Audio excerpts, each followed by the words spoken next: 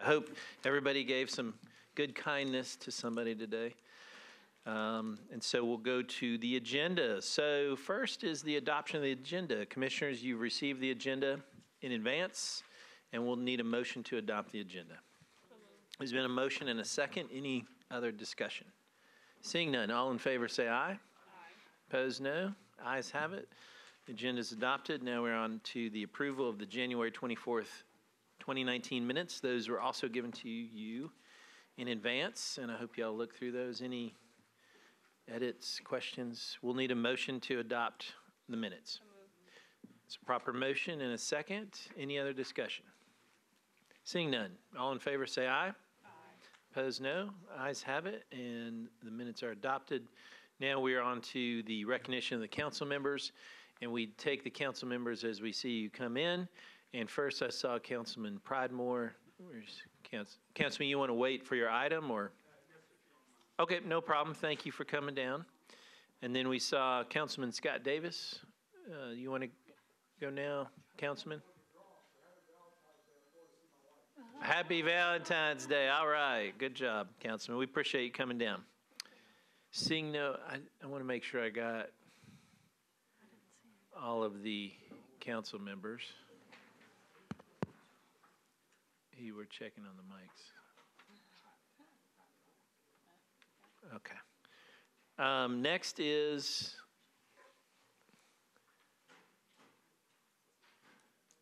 Lisa, are you ready to do? We are on to the items for deferral withdrawal.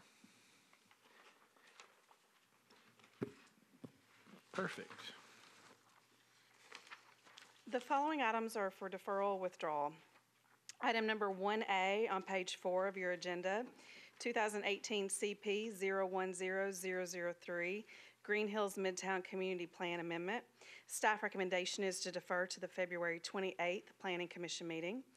The associated case, item 1B, 2018 SP 077001, Novel Edge Hill. Staff recommendation is to defer to the February 28th Planning Commission meeting.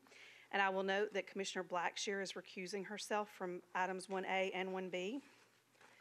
Item 2, 2015 SP 019003, on page 5 of your agenda, 121 Lucille SP Amendment.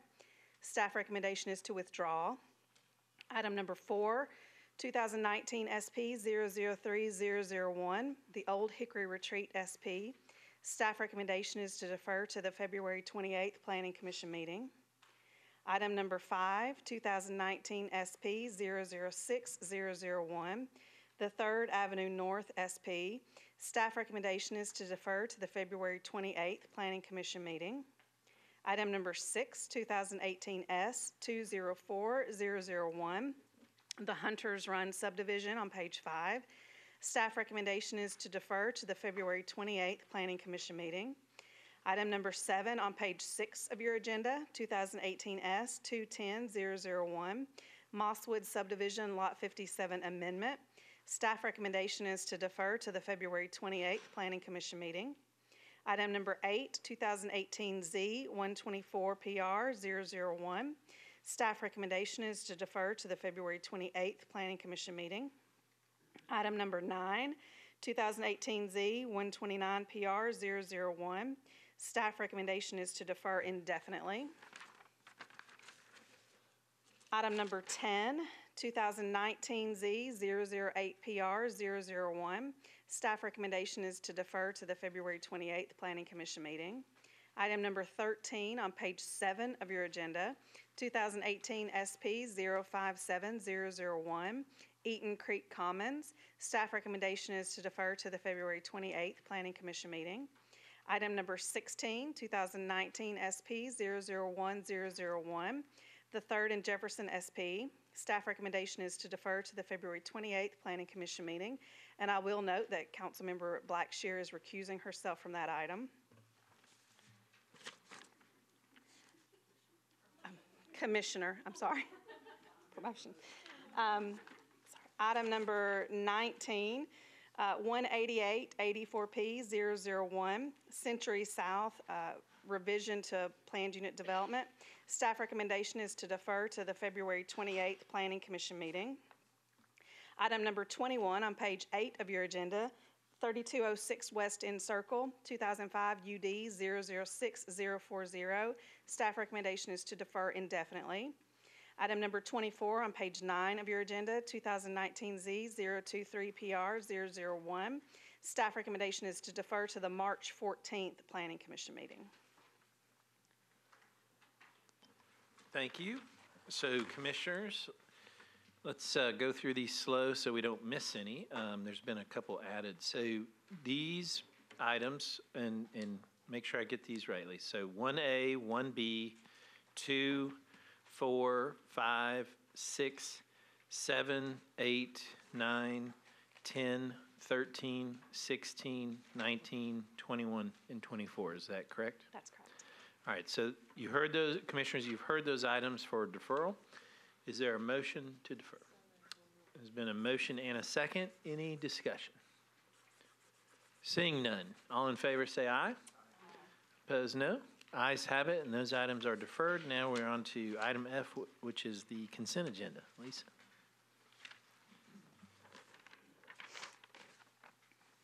As information for our audience, if you are not satisfied with a decision made by the Planning Commission today, you may appeal the decision by petitioning for a writ of cert with the Davidson County Chancery or Circuit Court. Your appeal must be filed within 60 days of the date of the entry of the Planning Commission's decision. To ensure that your appeal is filed in a timely manner and that all procedural requirements have been met, please be advised that you should contact independent legal counsel. As noticed to the public, items on the consent agenda will be voted on at a single time. No individual public hearing will be held, nor will the Commission debate these items unless a member of the audience or the Commission requests that the item be removed from the consent agenda. The following items are on the consent agenda. Item number 11 on page 6 of your agenda, 2019 Z 004TX 001, a request to amend the Metro Zoning Code to create a corridor design overlay. Staff recommendation is to approve. Item number 14 on page 7 of your agenda, 2018 SP 073001, South Hamilton and County Hospital Road, a request to rezone to SP to permit 15 units on County Hospital Road. Staff recommendation is to approve with conditions and disapprove without all conditions. Item number 15, 2018 SP 078001, the Oral Surgical Institute, 28th Avenue. It's a request to rezone from CS and IR to SP for properties located on 28th Avenue North to permit an office building. Staff recommendation is to approve with conditions and disapprove without all conditions. Item number 18 on page 8 of your agenda, 2019 S 022001, re-subdivision of lots 143 and 144 of Westmead Park, Section 4. It's a request to shift lot lines for properties located at 6614 Elwood Court. Staff recommendation is to approve. Item number 20, 2002 UD 001011 on page 8 of your agenda, a request for modification to the Green Hills Urban Design Overlay sign standards for 2 blade signs on the Green Hills Mall. Staff recommendation is to approve, and I will note that Commissioner Blackshear is recusing herself from that item. Item number 22, 2019 Z 014PR 009 on page 9 of your agenda, a request to rezone from RS5 to R6A zoning for property located at 2416 Albion Street. Staff recommendation is to approve. Item number 23, 2019 Z 022PR 001 on page 9, a request to rezone from RS5 to R6A for properties located on 26th Avenue North. Staff recommendation is to approve. And under other business, item number 28, to accept the director's report and approve administrative items. Thank you. So I think these are correct. So the items for consent agenda on the consent agenda are item 11, 14, 15, 18, 20, 22, 23, and 28. That's correct. All right. And so is there a motion to approve the consent agenda? There's been a motion and second. Any other discussion on the consent agenda? Seeing none, all in favor say aye. Opposed, no. Ayes have it. And so just a few housekeeping notes for the commissioners and for the public. So we're having a problem with all of the screens for the commissioners on this side and also the mic. So we're going to we have a handheld mic, and then there's also a live mic right there. So it's always on. And so, no, everybody behave. Yes. And so the items that we are going to hear would be items, I believe this is correct, correct me if I'm wrong, items 3, 12A and B, and 17. Is that correct? Okay. So those are the only items being heard. And then I also want to warn everybody that we've had some commissioners call in sick, and so we probably will lose quorum at 5:30. So if we don't get to something by then, just a heads up, we will not consider that item, and it will be rolled to the next calendar. Okay? We will try, but it just depends on how much testimony. We want to treat everybody fairly and go through the items systematically. So don't feel like we need to rush, but I just want to tell everybody, warn you guys that we might end up losing quorum at 5:30. All right, so item 3. The next item on the agenda is item number 3. This is a request for a SP to permit up to 375 multifamily residential units. Staff's recommendation is to approve with conditions and disapprove without all conditions. The vacant 8-acre site is located along West Trinity Lane, approximately 400 feet west of Brownlow Street in the Bordeaux Whites Creek Haynes Trinity Community Plan area. The site is located within a larger area of single-family residential zoning. Nearby zoning districts include single-family residential, 1- and 2-family residential, specific plan residential, mixed-use neighborhood alternative, and office residential. Uses near the site consist of single-family residential and vacant land. The site is located in the conservation and urban residential corridor policy areas. Conservation policy is intended to preserve environmentally sensitive land features through protection and remediation. Conservation policy applicable to this site identifies a small area of steep slopes located along site frontage on West Trinity Lane along the southern site boundary. Urban residential corridor policy is intended to maintain, enhance, and create urban residential corridors. In the fall of 2017, the Planning Department worked on possible refinements to current land use policies in the Haynes Trinity area. Planners created a plan document based on community input received during a charrette in November of 2017 that took into account various interests and balanced them with sound planning principles. The plan amendment guides the appropriate land use, development character, and design intent of the Haynes Trinity area by balancing ideas and concerns among community stakeholders. The small area plan is used as a starting point for discussing future entitlements and public and private investment, including zone changes, such as this proposed SP, subdivisions, and public infrastructure investments. Community input from the West Trinity Lane charrette, of which hundreds of people were given multiple opportunities to participate in, was a vital part of the planning process in this area. The Planning Commission approved the West Trinity, Katy Hill, Haynes Community Plan Amendment by a vote of 8-0 on January 11th, 2018.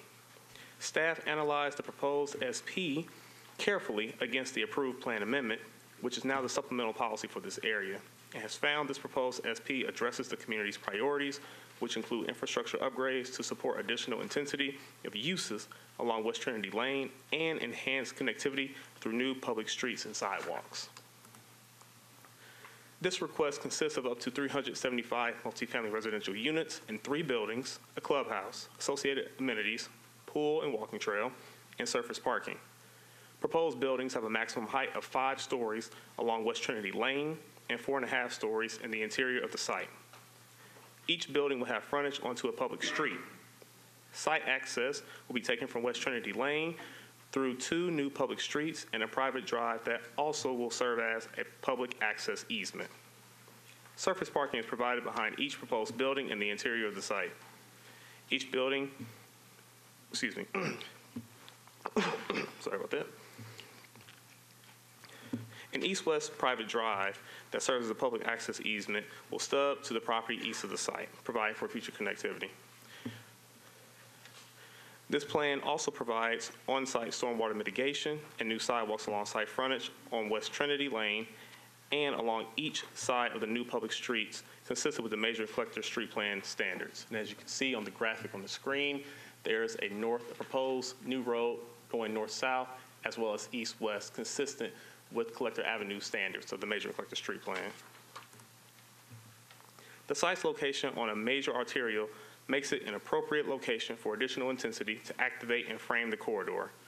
This SP proposes a moderate increase in intensity and is consistent with the goals of land use policy in this location to ensure that additional intensity is supported by adequate infrastructure. The SP is consistent with the T4 urban residential corridor and Haynes Trinity supplemental policy goals at this location. Given the aforementioned, staff's recommendation is to approve with conditions and disapprove without all conditions. Thank you very much. And Commissioners, you've seen the presentation. And so now the time is to open the public hearing. So we'll open the public hearing. And where's the applicant? There he is. Come on up. It's good to see you again.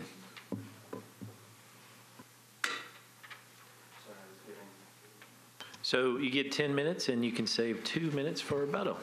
Mr. Chairman, members of the Commission, Dwayne Cuthbertson, 2814 12th Avenue South. I'm here representing this application today. I have Michael Garrigan with me here as well to talk about technicalities of the plan if need be.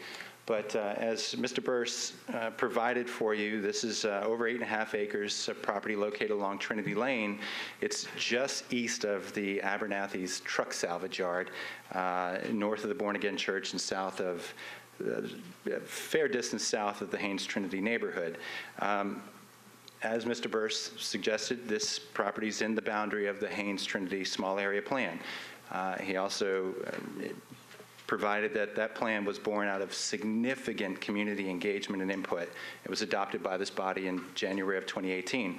That plan, as best as I can interpret, is intent on guiding development along Trinity Lane so as to create a dense, diverse, and inclusive urban corridor, one that supports healthy and vibrant commercial nodes at key intersections between Clarksville Pike and Interstate 65. The plan envisions a highly interconnected future, one that supports multiple modes of transport, including transit and a strong greenway and pedestrian network. It's intended to shape the built environment in a way that facilitates a high level of engagement between private and public realm while creating useful recreational and open spaces. As our proposal before you today is the first large-scale development along this corridor, planning staff has worked us over to make sure that this proposal in front of you is consistent with this plan. Our initial submittal was in July of 2018. It was a straight zone change. They quickly told us to go away and come back when we had something for them to look at. There have been numerous back and forths to tweak that plan, to adjust it, to make sure that they were confident it was consistent with the vision of that Haynes Trinity small area plan. So we finally gotten to a place where we're comfortable with the plan. Planning staff is recommending approval to you guys that it's consistent with the vision that was provided by the members of the community up there.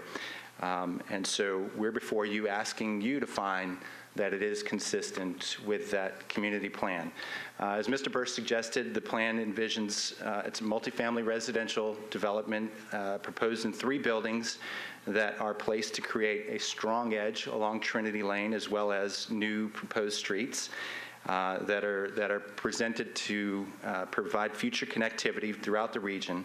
Our plan also creates private and public amenities such as better sidewalks interior to the site, recreational paths throughout the site.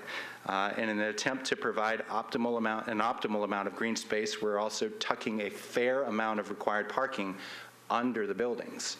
That's an expensive venture, but in order to meet the plan's goals, that's what we were asked to do, and so we're going to do that. The site is located on a portion of Trinity Lane that's envisioned for high-density residential development, and that's what we're proposing. That's what we're presenting in front of you. The site has strong slopes, which we think work to our advantage. They buffer us from the neighborhood to the north. So we're on the downward side of that slope. Our buildings are 5 stories. We feel like those buildings should not be visible from the neighborhood to the north. In addition to that, there's over 400 feet of separation between us and that neighborhood to the north. And so we feel like between the slope, the existing vegetation, and the distance, we're significantly buffered. At the same time, this is a pretty strong statement for the Trinity Lane corridor, and we feel like this plan will go a long way to supporting the kind of growth that the community came out in droves and said they wanted along this stretch of Trinity Lane. I think it's important to note, too, that we have begun a community engagement process. We've been in touch with our council member for the district. It's been a few months now that we've been back and forth communicating with him about community engagement. With that said, we are in the process of coordinating a community meeting for February 26th so that we invite the broader community to come and see our proposal. We've been at this for a very long time, since July, and we'd like to continue the process through to council. I know there's been some requests to defer this application. We've talked to him. He's comfortable with us asking you all if this plan is consistent with that small area plan and allowing it to move forward to council. And in that window, us engaging the community on the 26th, knowing that if we have to tweak the plan, if there's consensus coming out of those meetings that we've got to tweak it, then we have the ability to tweak it at the council public hearing. So with that said, Michael, if you want to add any technical details, please do. But I would just present to you that we feel like this plan is consistent with the voice of the community that's presented in that small area plan, and we'd ask you to recommend approval.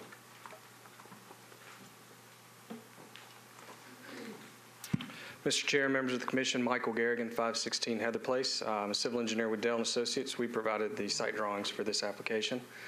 Just very briefly, Dwayne covered all the planning aspects, the fact that this does comply with the overall community plan as well as the small area plan. I just wanted to point out some of the technical aspects. The traffic, there has been a traffic study submitted and approved, accepted. It has conditions that are placed upon this in the staff report that we've agreed to.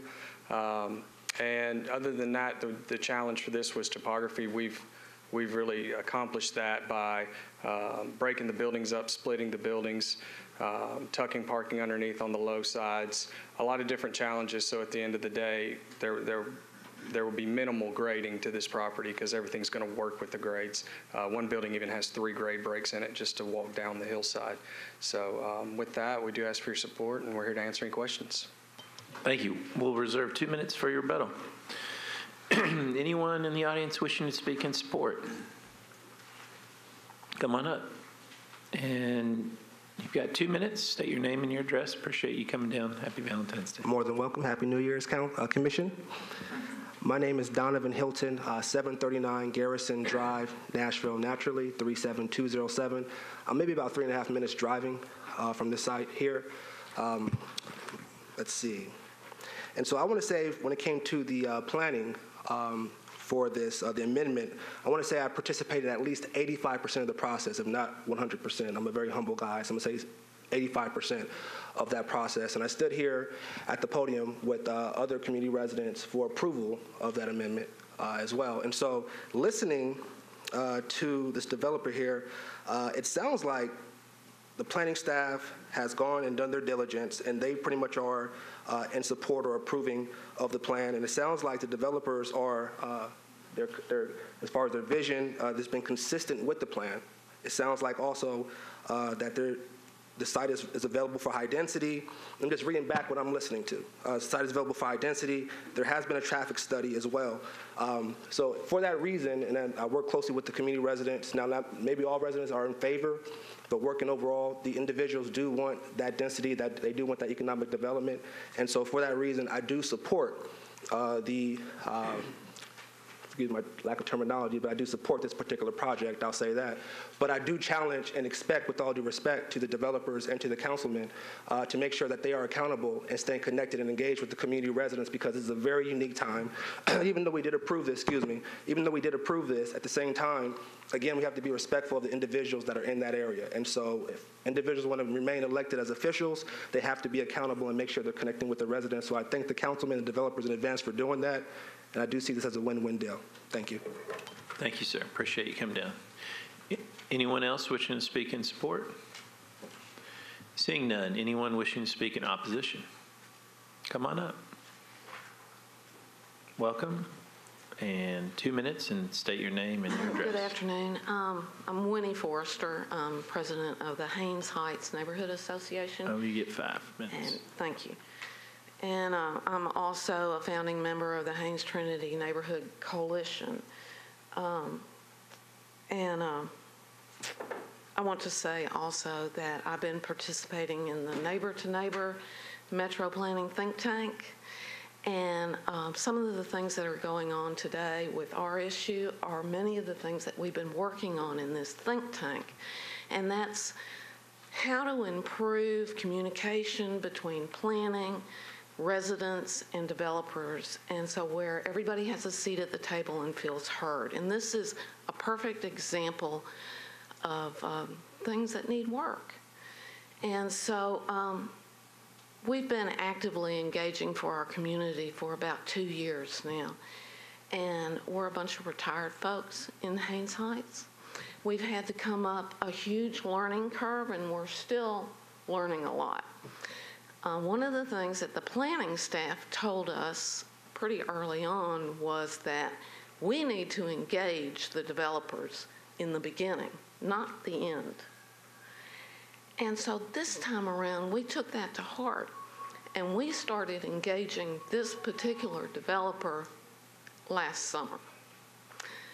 I called him up in July, had a really nice conversation, and he said they were just starting, that they would get back with us, sit down with us, communicate, and I took it at face value.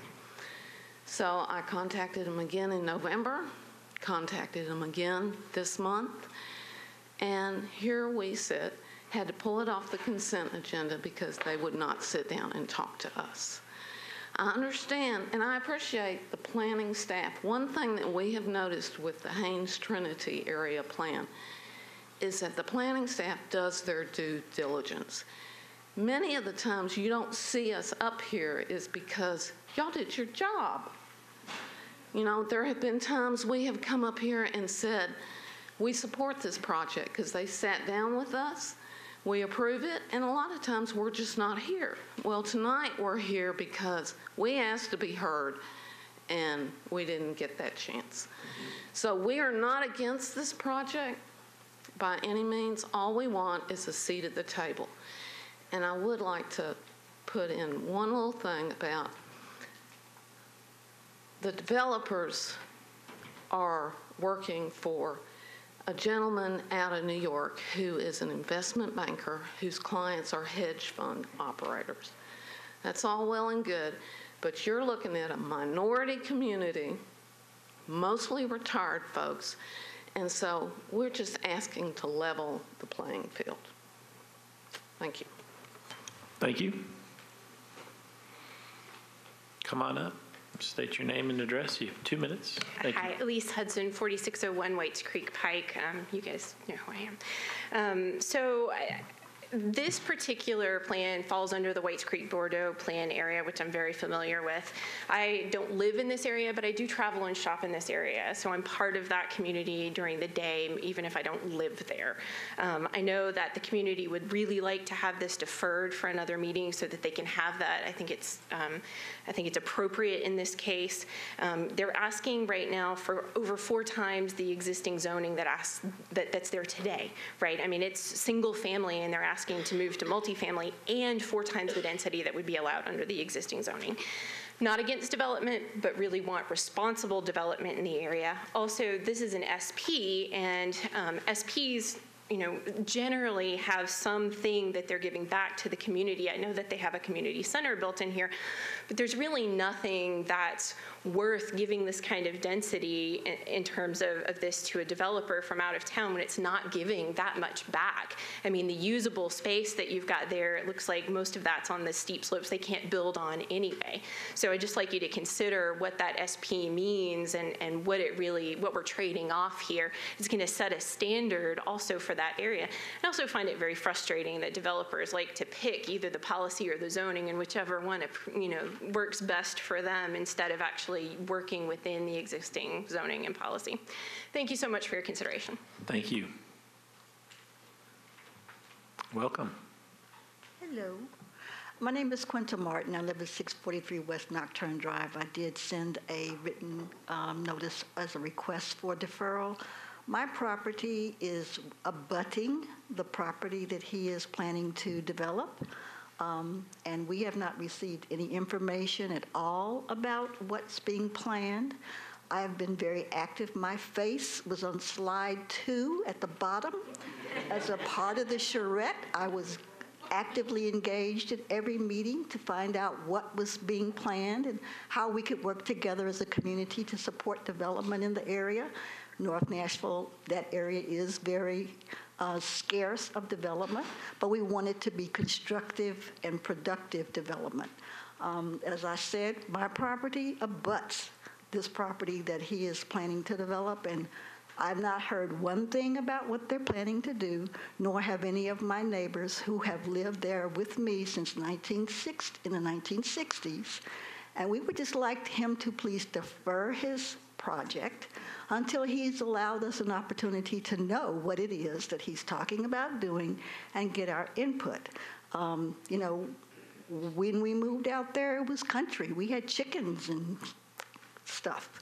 So now we're having buildings, and we just like to know what the buildings are going to be doing and how they're going to affect our nice, quiet neighborhood. Thank you very much for your attention. Thank you for coming down. Anyone else wishing to speak in opposition? Seeing none, 2-minute rebuttal.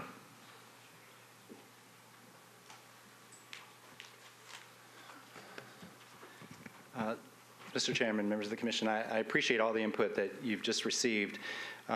With regards to communication with the community, Ms. Forrester did reach out to me early on, and as I said, we started with a straight zone change, so I didn't have anything really to show her, and I did commit to her that when we got closer to a plan that we felt like was receptive by planning and fit the community vision of the small area plan, we would sit down and talk. In that back and forth time that we had with the planning department staff, we did engage our elected official, the council member, as to how he'd like for us to proceed with community engagement. And so we've kind of followed that instruction, pursuing a broader community meeting. And again, we asked him, just for the sake of the timeline, if we were okay with asking you all if this plan was consistent with the small area plan in the meantime.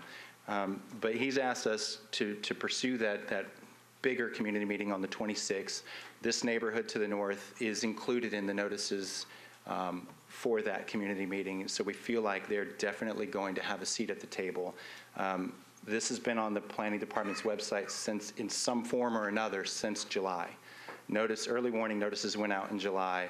I have had small back and forths with Ms. Forrester. The last one this month, I informed her of that community meeting that was coming and that she should get a notice. So again, she's being invited to the table, and we certainly are not trying to avoid community engagement. With respect to the SP in front of you, again, it's the result of a lot of back and forth with planning staff. And they've gotten to a point where they're comfortable with recommending support of this plan. With respects to density, building type, and layout, it's consistent with what the community said they want. The SP envisions how the site is laid out. It's irrespective of who owns it, who develops it. So with that, I'll ask you to support our proposal today. Seeing no one else wishing to speak, we declare the public hearing closed. Vice Chair, you want to go first? Since you have the microphone.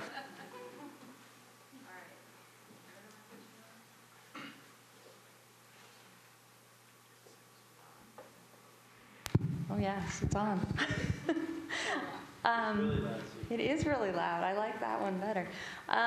Okay, well, so obviously the main issue I think that we're all very aware of is the question around the community meetings.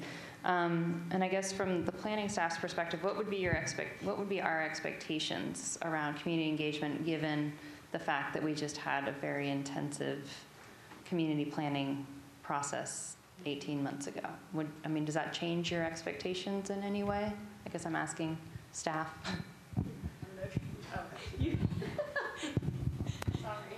That's okay. It's like whoever's holding this. It does a bit change our expectation. I mean, when we've gone out and invested as much time as we have in a community, our expectation is that, as SPs or other plans come through, that there may be additional conversations. The council member has a role in sort of laying out how those discussions happen. And for better or for worse, council members have different views about how to, engage the folks in their neighborhood. Some have quarterly meetings, some have monthly meetings. And so we have to sort of figure out how to work within that. We require community meetings for certain kinds of plan updates. But beyond that, we don't have a requirement. This commission certainly has a history of perceiving that there hasn't been sufficient engagement and sending a project back for additional community engagement. Very often that happens when we have not been in a community in a while. And so I think you could take that into account as you deliberate. It's certainly in your discretion to defer for community discussion. But I would not say that the purpose of the deferral is because we haven't been in the area, because we have. So your first obligation is to look at this against the policy. But we have broader, goals to consider, such as community engagement, and so it's in your discretion to do that. I would just urge you to take that into account as you think about whether deferral is appropriate. I don't want it to screech. Do I need to turn this on? No, just press. Okay. Well, that definitely helps. The plan sounds like it meets, very, very clearly meets the goals as was laid out in the supplemental policy that was put in place. That said, what the neighborhood has expressed that they've done is exactly what we want the neighborhood to do. I mean, reaching out to a developer 9 months ago and asking for a seat at a table and following up, and I feel like that needs to be recognized too. I don't know what the timing is like, and if there's an issue with deferring it. Has a council bill been filed, and do we have an issue with that, with deferral? There's no existing legislation that's pending. Okay. I think it's really important. I think that is our role, even though, there's a lot of positives with this plan, and it sounds like it's exactly what's meant to be in that area. But I also think the point that this sets a precedent.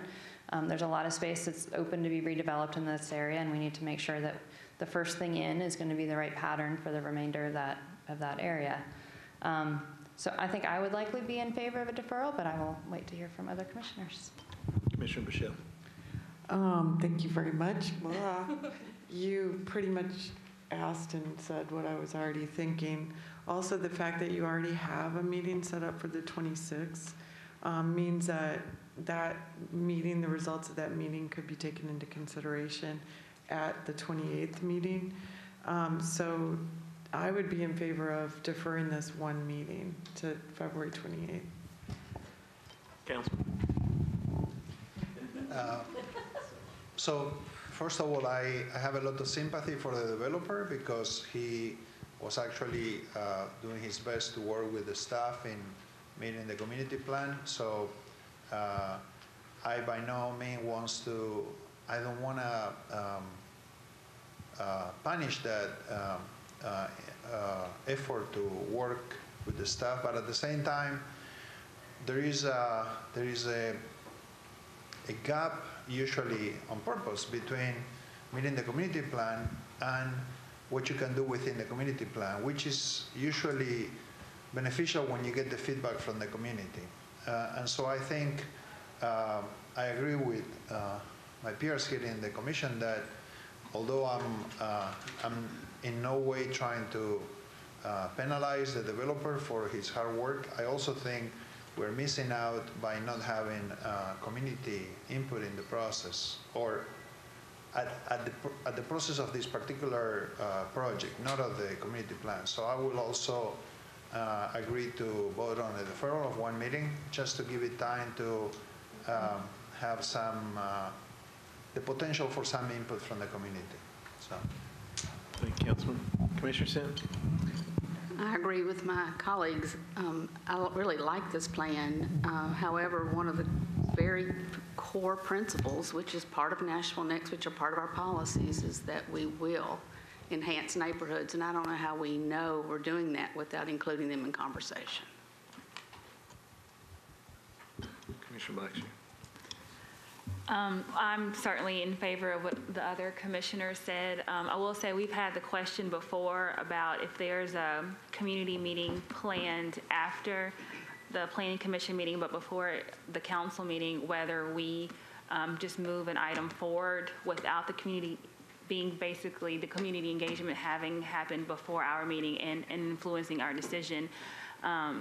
And just relying on that community engagement happening at the council level. And I think we all agree that community engagement is really important, that it will help define the parameters of the plan, and it will help us make a decision. So I think it is important, especially in this case where you have an SP, for the community engagement to happen before for the item comes before us. So I certainly am in favor of a deferral, and I can make a motion. Yes. I move that we defer this item for one meeting. That's a proper motion. Is there a second? Second. Any other discussion? Is one meeting sufficient?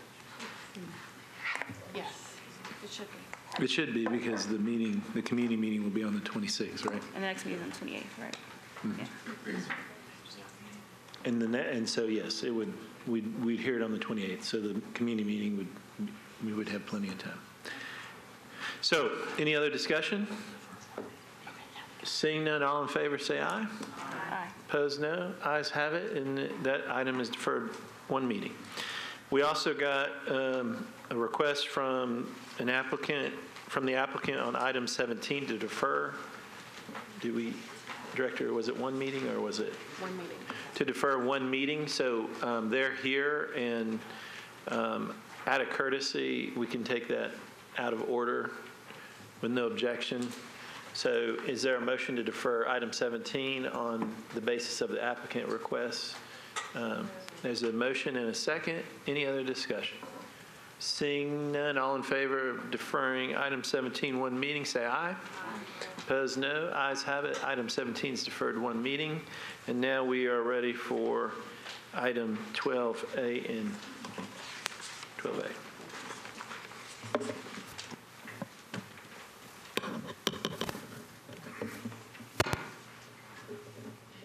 And so what we'll do is we'll hear the plan amendment first, the presentation on the plan amendment, and then on the rezoning, and then we'll have to vote on these items separately like we usually do.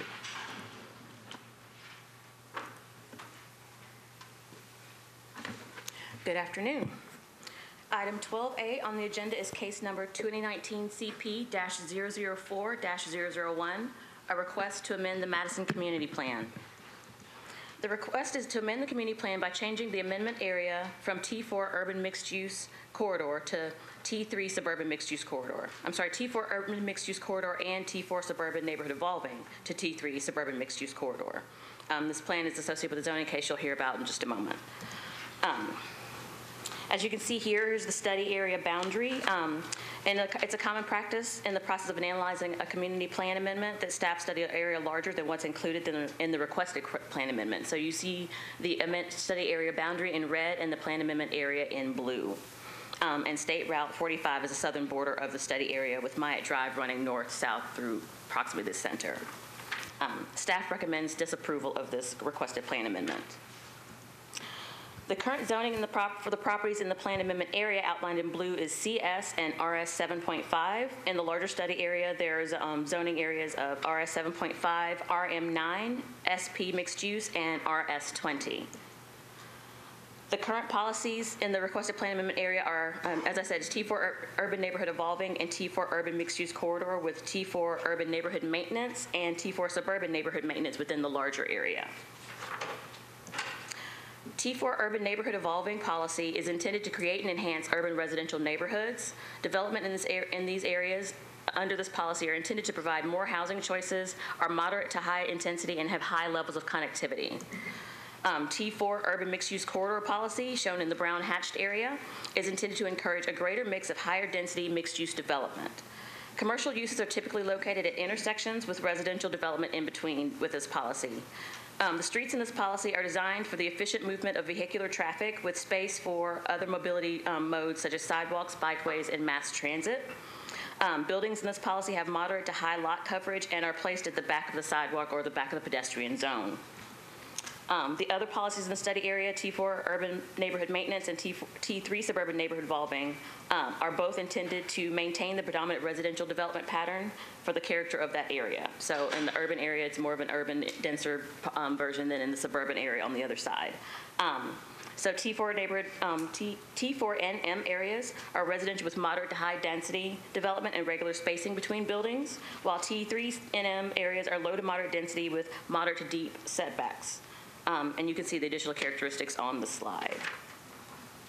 So the proposed policy is T3 Suburban Mixed Use Corridor, which is for the blue area. T3 CM policy enhances corridors by encouraging a greater mix of higher density residential and mixed use development. It is served by multiple modes of transportation, but the efficient movement of vehicular traffic is considered the primary mode of mobility. T3CM is currently applied to the properties on both sides of Old Hickory Boulevard, which you can see at the bottom of the image there. Planning staff hosted a community meeting on Tuesday, January 29th at the Madison Police Precinct. We had 17 people in attendance in addition to the district councilman and the applicants team. Those who spoke up at the meeting expressed current concerns about the increased traffic and traffic accidents that happen in the area, as well as concerns about with what appeared to be a stormwater issues within the T4 neighborhood maintenance area. We also received one written comment in support of the project and then one email as in opposition. The analysis for this request involved reviewing how the community character policy and the major and collector street plan designations create particular conditions along the four streets. Myatt Drive and MacArthur Drive, which run parallel to each other north-south, and then State Route 45 and Old Hickory Boulevard, which run parallel to each other east-west. The CCM and MCSP designations combine to orient housing and services in a manner that creates a distinctive transition from Madison's suburban neighborhoods to the east to its urban core in the west.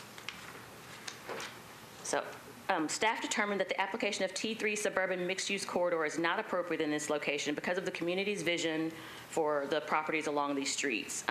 Myatt Drive has been envisioned to become a walkable mixed use corridor with neighborhood services. MacArthur Drive is an urban residential neighborhood street.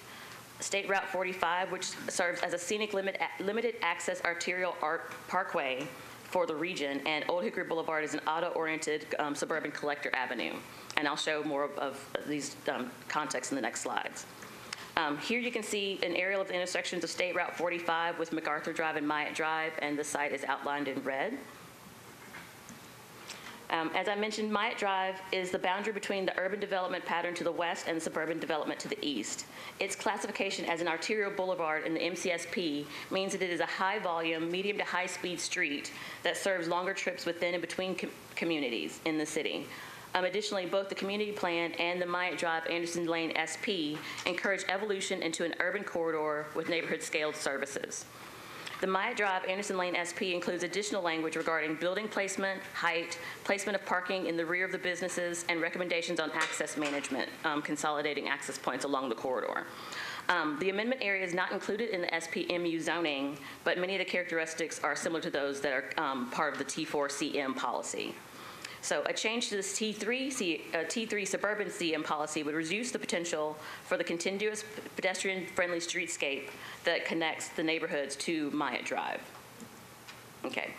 MacArthur Drive is an urban residential street with T4 neighborhood evolving policy applied to the parcels at the intersection of MacArthur Drive and State Route 45. Development is encouraged to front MacArthur Drive instead of Route 45 based on the intent of development to create an urban, pedestrian-friendly streetscape along MacArthur. A change from T4 urban neighborhood evolving to T3 suburban mixed-use corridor would undermine the character of MacArthur Drive and could increase the traffic. Application of T3CM would allow the parcels to be used for commercial use, many of which would require a second access point. Many of the uses would require a second access point. Because of this limited access allowed on State Route 45, this access would have to be on MacArthur, which would introduce commercial traffic within this residential street. As it should be noted that the current policy T4NE does not allow for commercial uses. It is strictly residential. Okay. In this image, you can see State Route 45 and Old Hickory Boulevard as they run east-west and parallel to one another. State Route 45 is a multimodal scenic arterial parkway. It's a mouthful. It has a limited access roadway. It's a limited access roadway that provides mobility for cross-town trips while also acting as a linear green space. The multimodal overlay indicates that the route is intended to serve as a high-capacity transit corridor in the future with frequent transit over the long term. State Route 45 also has a scenic overlay indicating that it connects areas of significance, in this case, downtown Madison to the Cumberland River. So application of the T3 suburban mixed-use corridor currently applied along Old Hickory Boulevard is not appropriate for State Route 45 because of its designation as an arterial parkway and because Old Hickory Boulevard serves the purpose of the suburban arterial in this area. Extension of the policy would change the development pattern along Old Hickory Boulevard in a potentially negative way. Because of the established roles of Myatt Drive as a mixed-use arterial, MacArthur Drive as a residential corridor, State Route 45 as a limited access parkway, and Old Hickory Boulevard as a suburban corridor, staff recommends disapproval of the request to amend the community plan. Thank you, Stephanie. Now we'll go into the 12B, the rezone presentation.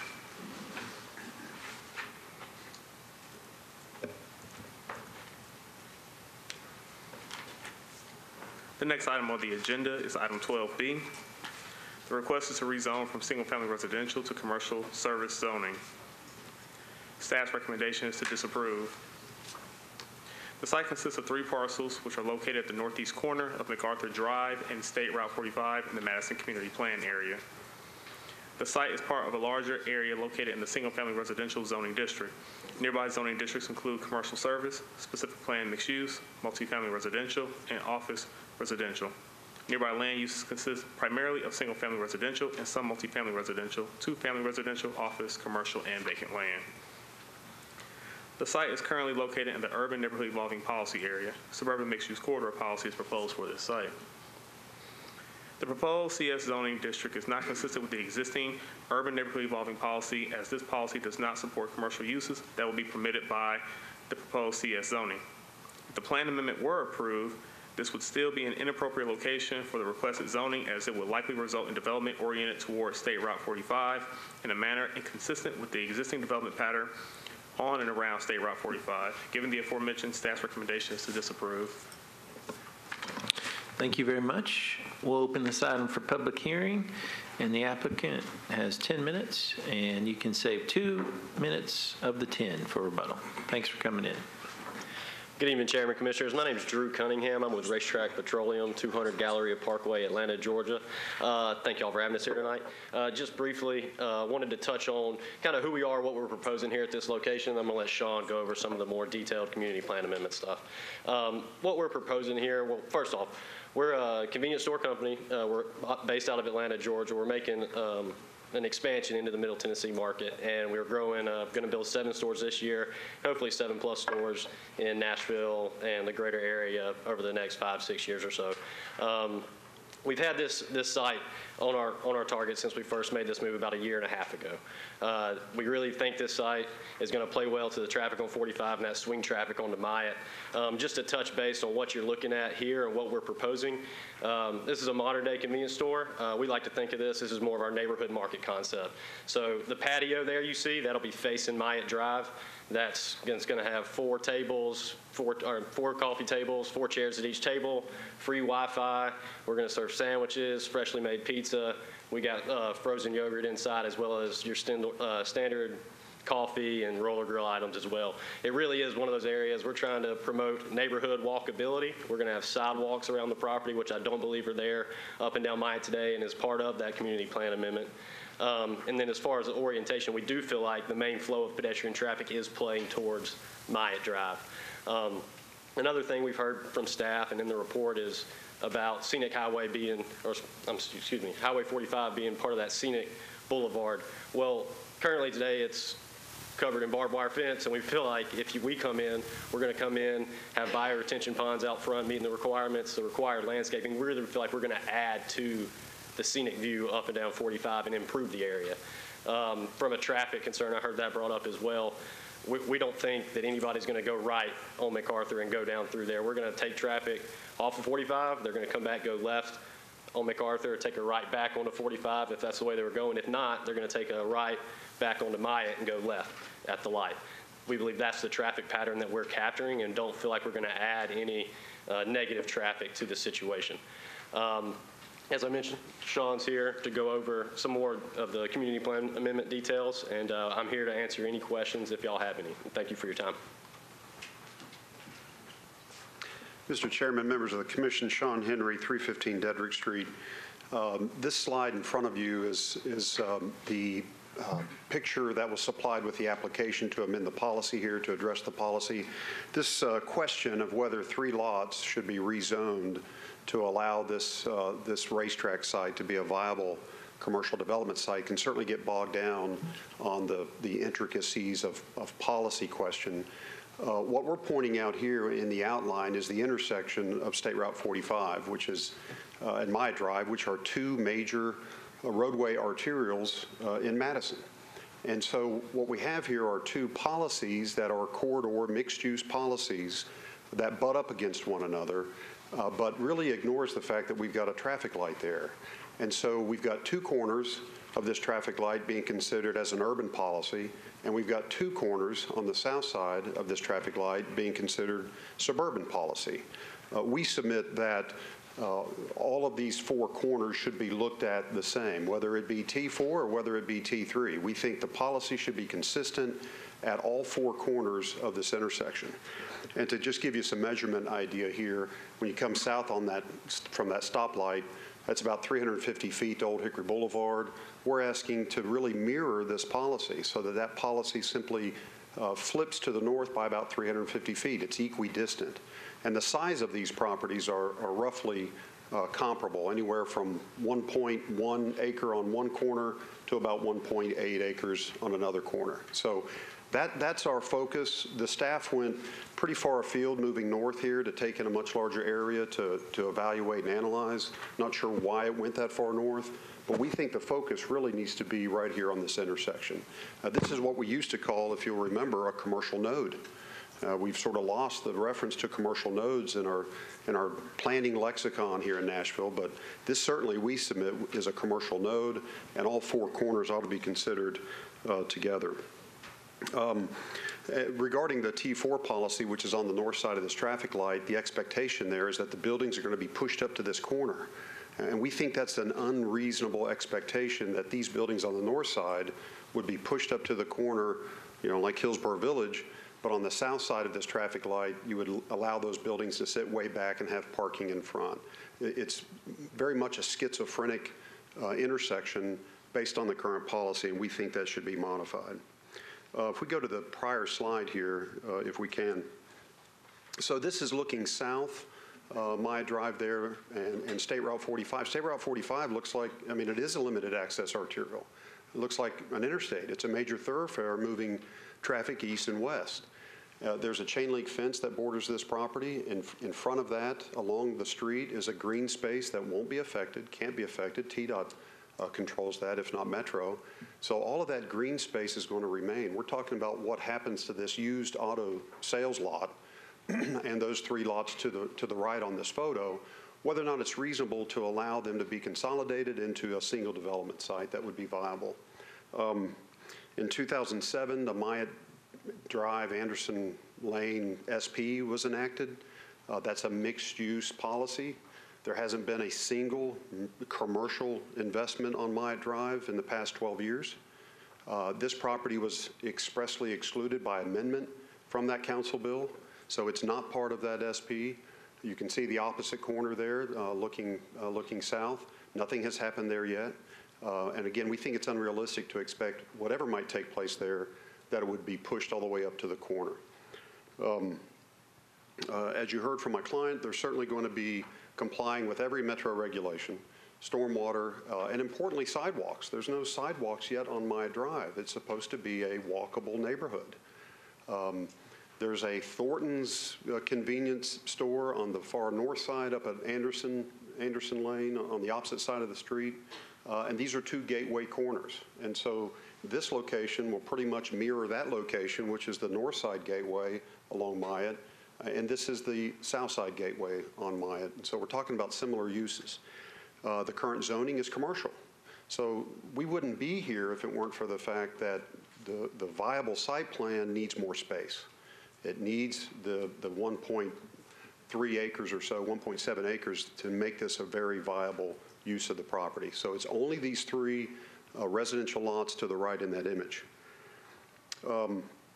One thing that we'd ask for you to potentially consider here is maybe it's a special policy, maybe it's a supplemental policy to address this question, so that these four corners can be looked at cohesively, comprehensively, and addressed in a manner that makes good planning sense. And so we think there's language that could easily do that, establish some radius, establish some distances as you consider the policy, so that it can't be expanded beyond these properties or beyond these four corners. So we respectfully ask for you to consider that.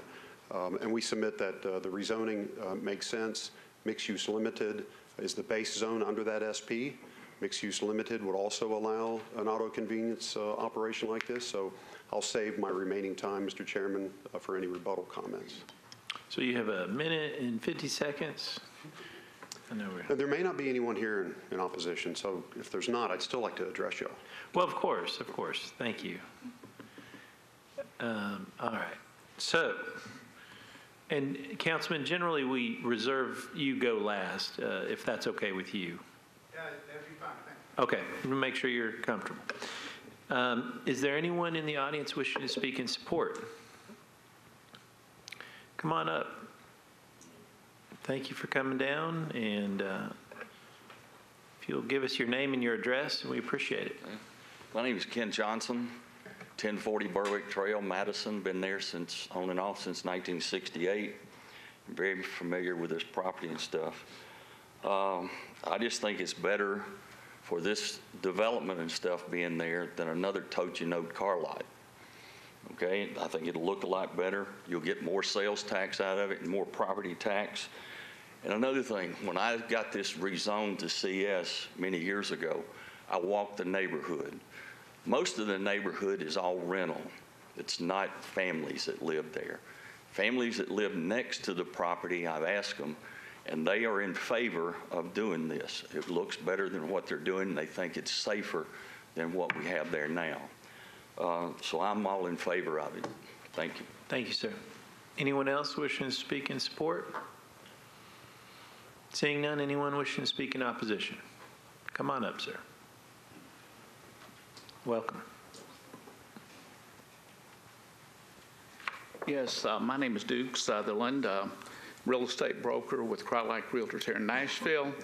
Been doing it over 40 years. I've owned 3 houses down on the lowest part of this street at 118, 119, and 121 MacArthur, which have already experienced some flood drainage issues down there since Bixler Farms was put in.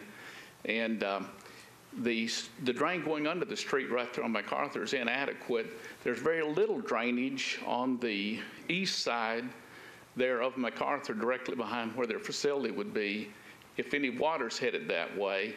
I went back out and looked at it again today, and 2 of the 3 properties on the MacArthur there are the water would be shifting going toward State Route 45. If all the water is draining toward State Route 45, we wouldn't have a drainage problem. But we've already, Richard Kidd, who lives at 120 MacArthur Drive, has already been flooded numerous times and got, I think, some federal help, several dollars this last time, where he's been flooded down there. and all the Bixler Farms, if they seem to be at a stalemate right now, not doing any building over there, but if they do any more, it's going to create a lot more problems. So on MacArthur, I own those 3 houses that I own are all right on the creek. Richard is on the other side there, on the creek there, at the very lowest points in MacArthur down there, as far as that goes. As far as that goes, the racetrack facility, they're nice facilities. I've seen some in other states. I'm not against the racetrack facility. My concern is drainage and getting it going toward, away from coming any more down the street down there on MacArthur. Thank you. And sir, can you confirm your address? Give us your address. A mailing address or the address of the properties? Your address, your mailing address. It's 917 Conference Drive, Goodlettsville, Tennessee. Thank you, sir. Appreciate it. Anyone else wishing to speak in opposition? Seeing none, 2-minute rebuttal and then the councilman. Thank you, Mr. Chairman. Regarding stormwater, the stormwater preliminary design shows all the stormwater on this site will be drained towards State Route 45, not north, but south on the property. So there will be no impact on other residential properties in this vicinity. I want to point out that the 3 properties in question are actually sandwiched between multifamily on the left side of this photo, which is zoned RM9, and there's also some RM20 back to the left, and CS on the frontage. So currently they're zoned RS 7.5. I mean, the current zoning is certainly not appropriate on those 3 parcels. And with this site plan, with this rezoning, it would allow Racetrack, as part of their site plan, to eliminate those 3 residential lots into 1 commercial lot. They're going to eliminate 2 driveway ramps on Myatt Drive into 1 driveway ramp. Those are all public policies that are illustrated in the SP for Myatt Drive. So the sidewalk, you combine the sidewalk with the landscaping and the drainage, and there's a number of public policies here that are going to be implemented should this commission find that this makes good sense and the council approves it. And with that, I thank you. Thank you. Councilman, come on up. Welcome. Sorry to take up your Valentine's Day. I want to make a comment on that, Mr. Chairman, Commissioners. In knowing that I was going to be here this evening, my wife agreed to have a Valentine's lunch, so I'm going to thank you. She's happy, so I'm happy. So I want to thank you for allowing me to speak. A lot of what that was covered by the proposed developers, I agree with. Myatt Drive is a unique place. By the way, I'm Bill Pridemore, District 9, one section of Madison, this section. Just in the 7 years that I've been representing my constituents, one of the first things that I was approached with by business leaders and also residential, my constituents, was they were afraid that Madison was going in the wrong direction. And not to say that we haven't improved some, but we are. It has been my goal and the other councilmen's in Madison to stimulate growth in the area. And myself and Council Lady Karen Bennett attempted that back in 2015 when I was first elected, and we rode around the chambers of commerce and all the community leaders around into Madison, and actually all the Nashville realtors and all and brought them into Madison, attempting to stimulate growth. Obviously, the way Nashville is growing, it's, we feel, and I feel right now, based on the inquiries I've been receiving from developers, residential and commercial, that growth will come.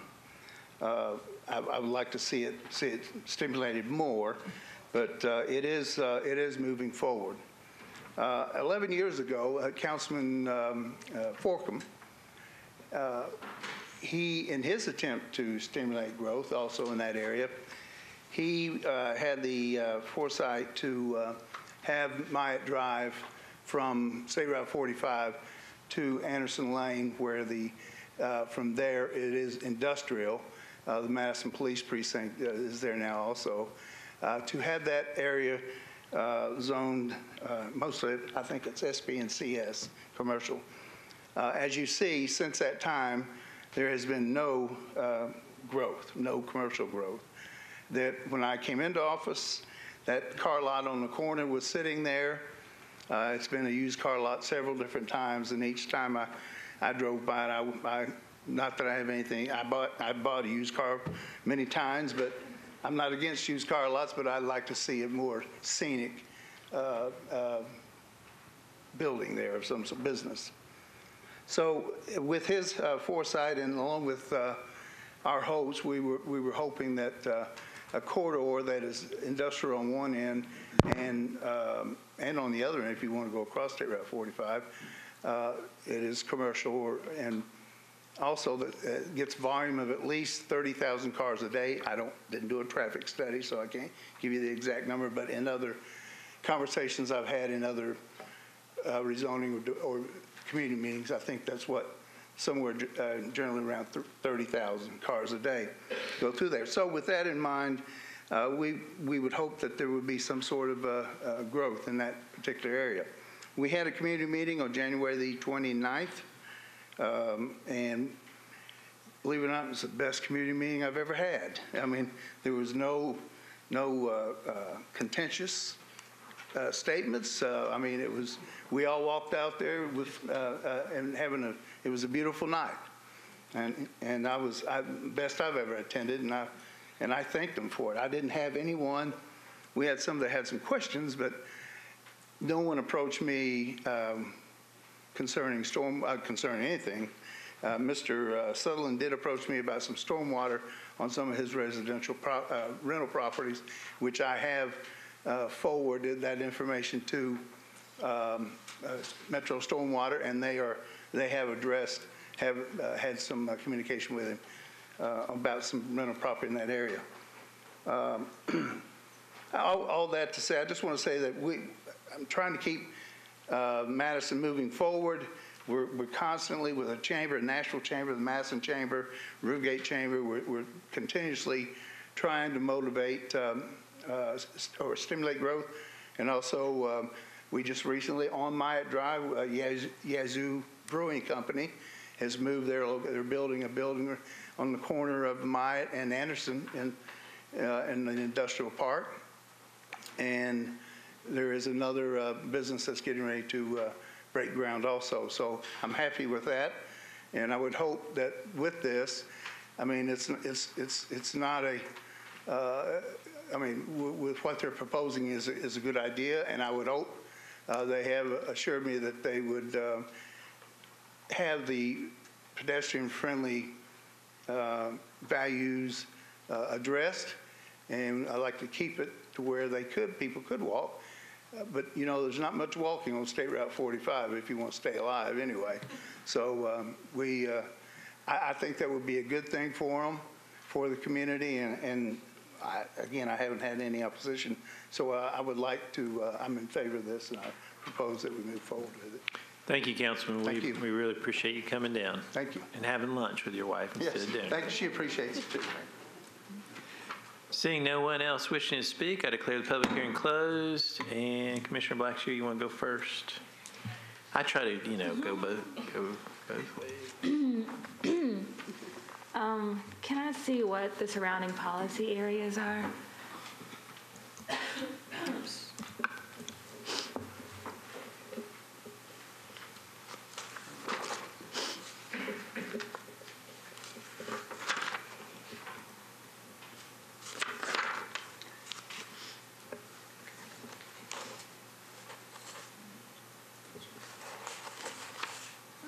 Sorry, can you start to walk us through just a little bit? There's a lot of different colors and shading going on. Sure, yes. So what you see in the brown hatched is the urban corridor, mixed-use corridor along Myatt Drive. T3C HIM is the suburban corridor along Old Hickory. We have T4 neighborhood evolving policy here that is on both sides of MacArthur Drive. And then there's the T4 neighborhood maintenance area north of that. So in our minds, it's the way this is set up is that the T4 neighborhood evolving that is applied to the southern part of MacArthur serves as a transition into the maintenance area as you move further north on MacArthur. And then there's the T3 neighborhood maintenance, which is a maintenance policy on the east side there. And so the corridor policy serves as a transition from that area into the suburban area. So the Thorntons that was referenced, I guess is on the other end. It's at the northern end of Myatt and Anderson. So do you know what the policy areas are for that? I believe it's in it's in suburban corridor, I think is that particular, at that intersection. But it's also outside of the SP, the mixed use SP as well. Okay. So I don't know, I'm not sure if it predates the policy application or if it's which one came first on that particular project.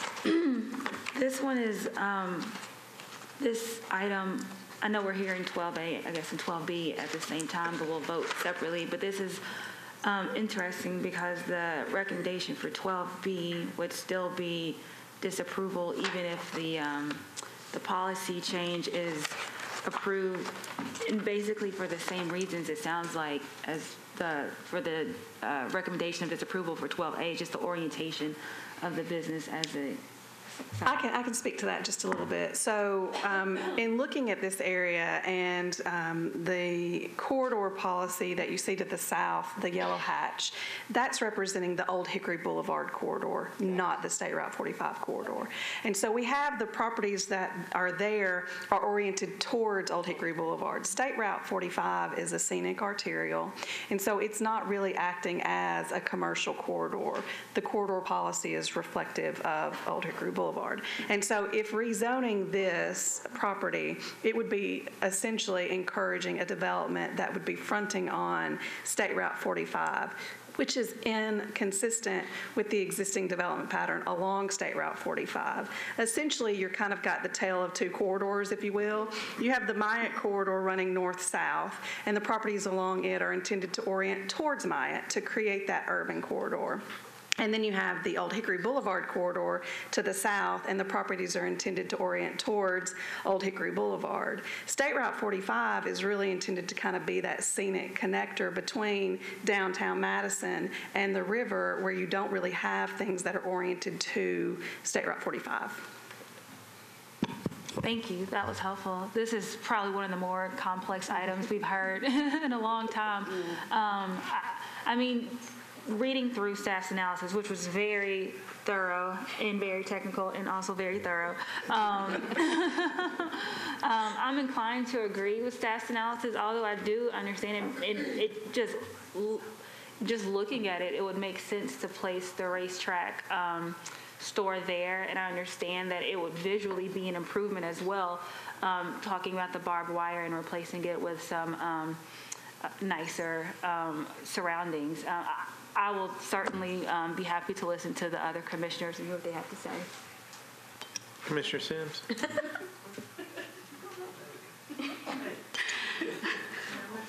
First of all, Stephanie, thank you. That was quite the analysis for us. And I really want to thank Mr. Henry for helping me understand this too, because this is really one of the more complex. And it really depends on your orientation to the map. And so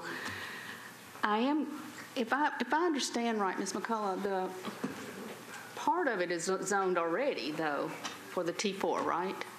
Correct. What's in the mix? So they're only asking for part of the property to be rezoned. Is that correct? That's correct. So if you see here in this Right. image, that basically it's half and half. Yeah. So the right half is Right. CS, and then the left half is RS 7.5. Well, I'm loath to do anything that's going to push commercial into neighborhoods. We're fighting for all the density we can get in residential areas. But we do have half of this already zoned the what he wants. So I need to listen. This was a hard one, so let me just listen. Thank you, Commissioner. And so let me just give you all a time frame here. We have a commission member that has to leave here in 6 minutes. So we would like to try to finish this up, Commissioners, if we can. So I'm going to, if y'all keep your comments brief and see if we can get to a place where we're all happy. So Councilman, you're next. No comment. No comment. All right. Commissioner Bichelle. That's quick. Oh, sorry.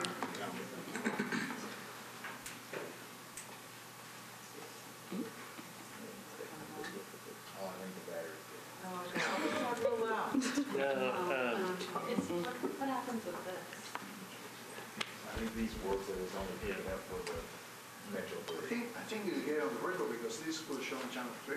Yeah. As long as I talk loud enough for the camera. Just try it. Okay. So, where would the building actually be on the property, right in the middle? Would it face Myatt Avenue? So I should say that this is a straight zone change request to CS, and so it would just, as long as it met the CS standards. So there's not an SP under review. We're not looking at an actual design of a building, and so anything that would be permitted within the zoning would be okay, and so we can't really, it could change. Sorry to interrupt, Ms. Brenda. We're not looking at the actual design, but at the same time, y'all are making your decision based on the design facing 45. But if the design isn't facing 45, if the design's facing Myatt, then it's a different thing. It seems like they need the whole space really for parking, and that a condition can be placed where it has to face Myatt, and that would perhaps solve the problem. Without an SP to review a plan, we couldn't place a condition on a straight zone change to say that it be oriented a certain direction. So essentially with straight zone changes, so far as it met the zoning ordinance, they could build it. So there wouldn't be an ability to put a condition on it. And so that's why we were saying we'd recommend disapproval even if the policy passed. That makes sense. Because it's not an SP that ensures orientation. So if they came back with an SP, with the orientation facing Myatt, it might have a better chance. I say without seeing what the plan looks like to ensure that it's meeting all the goals of the various policies and incorporating transitions between where we have the seams of several different policies, it would be difficult to say. I mean, I think it would be a complicated site, but we would certainly review a plan. Okay, so in that case, I would agree with staff, but I would agree with staff because of the fact that we can't stipulate where the building faces. Because otherwise, if we could stipulate where the building faces, it would seem to be a really good development for this particular corner. And the Channel 3 people just came, and I don't think this is working. This is awesome. I know.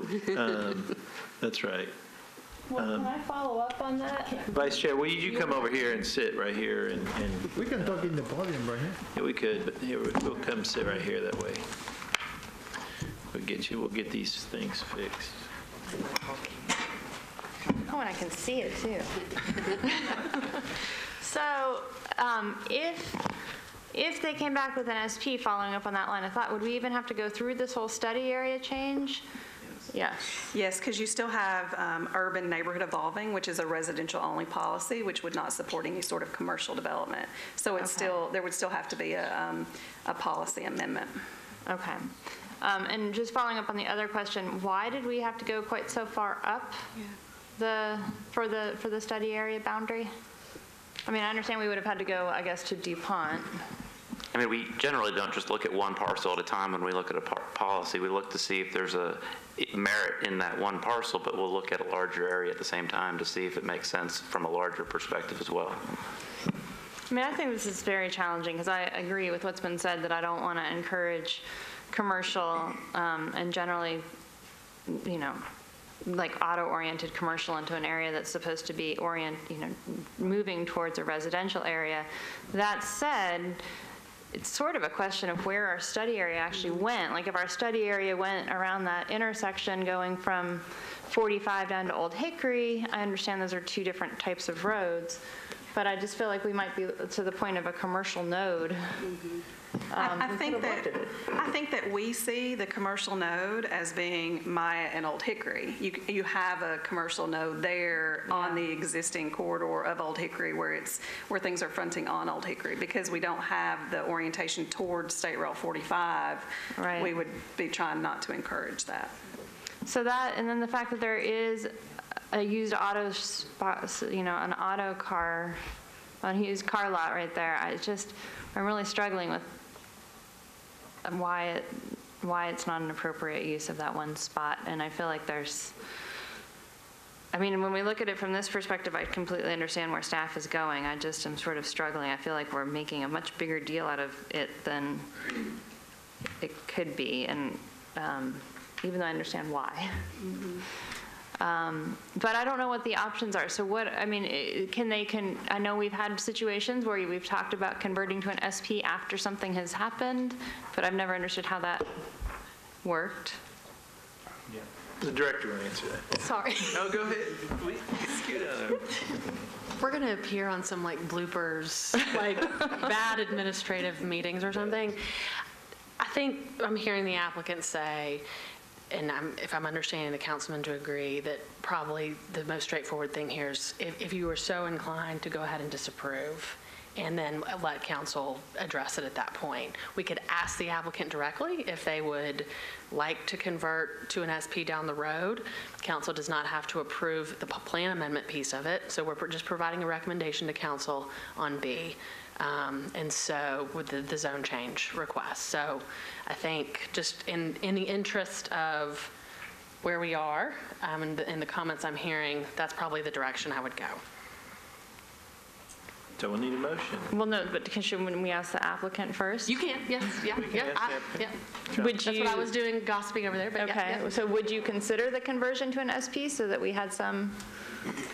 Yeah, timing is the number one issue, that we can't do that. But secondly, I think the orientation back towards Myatt would be an issue for them.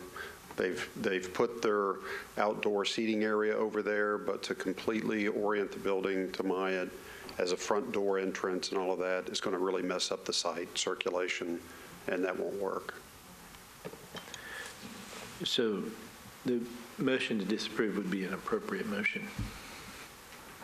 Thank you. Then I will make a motion that we approve staff's recommendation to disapprove item 12A, right? Yeah, we'll do 12A first. Yep, that's a proper motion. Is there a second to disapprove? Second. Any other discussion? Seeing none, all in favor of disapproval, say aye. Aye. 12A is disapproved. Now 12B. Make a second motion that we support staff's recommendation to disapprove item 12B. That's also a proper motion. And is there a second? Second. Any discussion? Seeing no other discussion, all in favor of disapproval, say aye. Aye. And 12B is disapproved. All right, so that concludes, well, almost concludes our agenda. Yep, the councilman, appreciate it. And we are on other business, so nothing on historic, nothing on parks, anything. Vice Chair, we didn't have anything on the executive committee, although I do want to say one quick thing is that I felt like we had a really good workshop with the commissioners. I want to thank the commissioners. We spent several hours with the staff, the team, and it was very, I think it was a great learning opportunity and just really getting to know the staff and digging down into what they do. And I just really feel like the commissioners, we are all very proud of the team and Lucy and the management team. So we really appreciate y'all. It was very good, and I just want to say thank you and how much I appreciate it. And I've gotten several comments from the other commissioners, so it was fun. And the pizza was good too. Anything else, Vice Chair? I think that was it on director's report. Yep. Sorry. Well, I just wanted to echo that and say how grateful we are for your service, that each and every one of you commit every other Thursday to the very difficult work that we undertake here, and that you came and spent, and on Valentine's Day, and that you came and spent time with us last week and really dug in, asked a lot of intelligent questions. I think it helps the staff really kind of feel a sense of, not only appreciation, but that there's a good connection between what you're doing with the staff team is working on also, and that's just really great. The second thing I wanted to acknowledge is to thank Lee Jones, Michael Briggs, and Sean Braystead. They joined me at a training session for 50 TDOT engineers on planning issues. These are new folks at TDOT, and so we talked a lot about planning, how we can work with the state, how important state roads are to the design and function of our city. And, there were no sort of planning engineering barriers that I perceived. It was pretty good. I mean, there was a lot of good discussion. We look at things from a different perspective and a different lens, but I thought the team did a great job, and I was really honored to be asked to go and give the training session. So that's all I've got. All right, and no legislative update. Anything else? So, seeing no other business, we're adjourned.